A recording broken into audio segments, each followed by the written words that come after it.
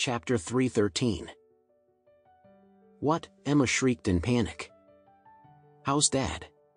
Where are you now? Elaine's trembling voice echoed with a mixture of shock and sobbing. We're at Apollo Hospital. Your dad was unconscious after the accident. Come here quick. Never did Emma expect to receive such bad news when she was celebrating the grand opening with joy.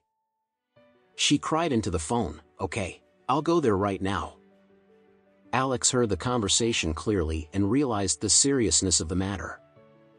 He turned to the guests and said, "I'm sorry guys, Emma and I have to leave immediately. Please make yourself comfortable here." Under normal circumstances, it would be rude for the host to leave the guests aside, but since these people were Alex's fans, they didn't mind it. Hence, Alex drove his wife straight to the hospital.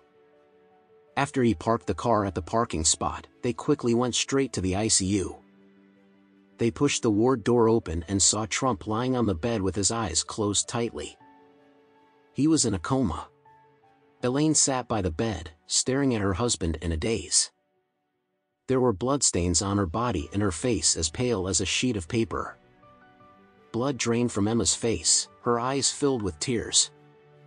She rushed to their side and asked anxiously, "Mom, how's Dad? What happened?" Elaine's eyes were swollen and red. She said with a sob, "We were on the way to your opening ceremony when a muck truck ran the red light and crashed into our car. Your dad is in a very critical condition now." Emma turned to the doctor who stood in the ward. "Doctor, how's my father?" The doctor answered, "Don't worry, he's in a stable condition for the time being." Emma and Alex heaved a sigh of relief. After a short pause, the doctor said again, hesitating, "But..." Emma frowned in confusion. "But what?"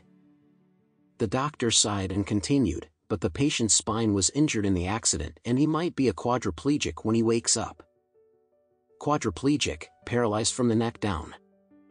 In that case, he would become a living dead who has lost the ability to function independently, which is only slightly better than a vegetative person. Upon hearing the news, Emma felt dizzy all of a sudden, as if the sky was spinning right before her eyes. She would have collapsed to the floor if Alex hadn't been swift enough to hold her. If her father really became quadriplegic, it meant that he could only lie in bed and lose the ability to function. He could do nothing. It was a living hell. She quickly asked, "Doctor, is there any way to cure the spinal injury?" The doctor shook his head. "Basically, there isn't a cure. To date, there are no cases of quadriplegics who have been cured. The best we can do is have the patient sit up by himself and the rest is out of our hands. It's best for you to be mentally prepared." Emma's tears flowed like rivers. Then, she turned to Elaine and asked, "Mom, are you okay?"